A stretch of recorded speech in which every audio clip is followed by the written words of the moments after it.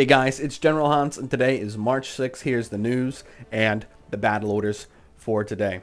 Alright, so first here is Super Earth, our beloved home, the bastion of managed democracy, perfectly liberated as it should be. So first we're going to look at the Terminid section of space. So Turing is 0.2% liberated with 34,000 Helldivers. Meridia is 0.2% liberated with 31,000 Helldivers. Fenrir 3 is 42.5% liberated with 121,000 Helldivers. So the battle plans for over here, we need to hit Fenrir 3 and then split up amongst the other 3 planets. But we really need to take hold of Fenrir 3 first. So that's the order over in the Terminated section of space. Edera Prime, 0.2% liberated, 26,000 Helldivers on it. Alrighty. Let's go ahead and move over to the Automaton section. Alright, so we've got 4 planets in the Automaton section. First thing, we need to heavily focus on Dropnir. Dropnir is priority number 1 in the Automaton section of space. It is 50% liberated with 25,000 Helldivers, but that's not enough. I want to see 100% liberation with as many Helldivers on that planet as we can get devoted to the Automaton section of space. And the Creek, that's what we'll hit next after we free Dropnir.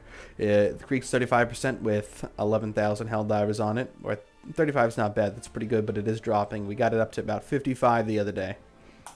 Alright, Vandal on 4. We'll hit that third. It's 6.5% liberated with 3,000 Helldivers roughly.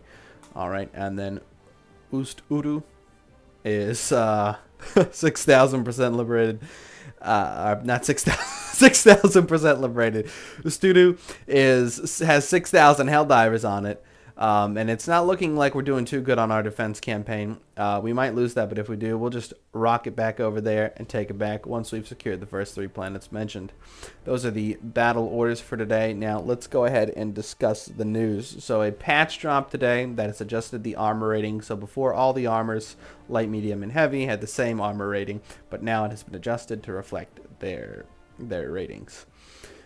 Also, bugs have been fixed in the game. Additionally, there have been some modifications to weapons. Some weapons got a buff, some got a nerf. Right now the railgun has a nerf on safe mode. Unsafe, it should still act the same.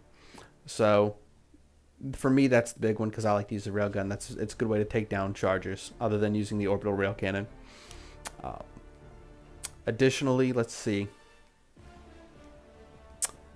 There are now meteorites and fire tornadoes that are things that can pop up in the game, so you need to keep an eye out for that. And of course, as always, stay tuned and keep an eye out. Keep your eyes peeled for Illuminate sightings. That's all I've got for you today. This is General Hans wishing you Helldivers the best of luck. Go get 'em.